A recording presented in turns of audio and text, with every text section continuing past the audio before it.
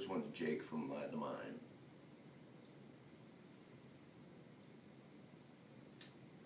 She was going to these goddamn rehearsals every day. Every day. Every single day. Hardly ever saw. Saw enough though. Yeah. Saw enough to know something was going on. Woman starts dressing more skimpy every time she goes out. Starts putting on more and more smells. Oils. She was always oiling herself before she went out. Smell would wake me up. Coconut or butterscotch or some damn thing. You'd have thought she was an ice cream sundae. I used to watch her oil herself while I pretended to sleep. She was in a dream the way she did it.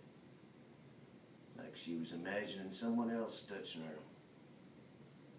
Not me, never me, someone else, some other guy. Some actor jerk.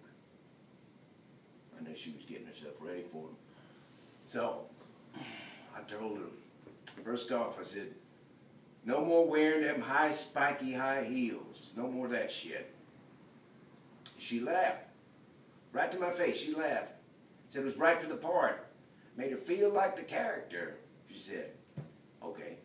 So, then she wants me to help her memorize her lines. So we're in bed. I'm helping her memorize the damn lines.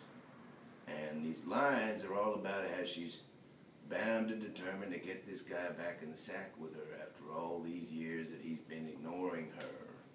How she's saving up her body for him and him only. Let's just pretend. That's what she said. Let's just pretend. I know what they were doing. I know damn well what they were doing. I know what this acting shit is all about. They try to believe they're the person, right? They try so hard to believe they're the person. They start walking and talking that way in real life. You should have seen the way she started walking and talking. I couldn't believe it. She put on a dress, put on a wig. Everything changed. I didn't know who I was with anymore. So I told her, I said, look, I don't know who you think you are now, but I just assume you come on back to the real world. And you know what she said? She said, this is the real world. You believe that? This acting shit is more real to her than the real world. And she's trying to tell me that I'm crazy.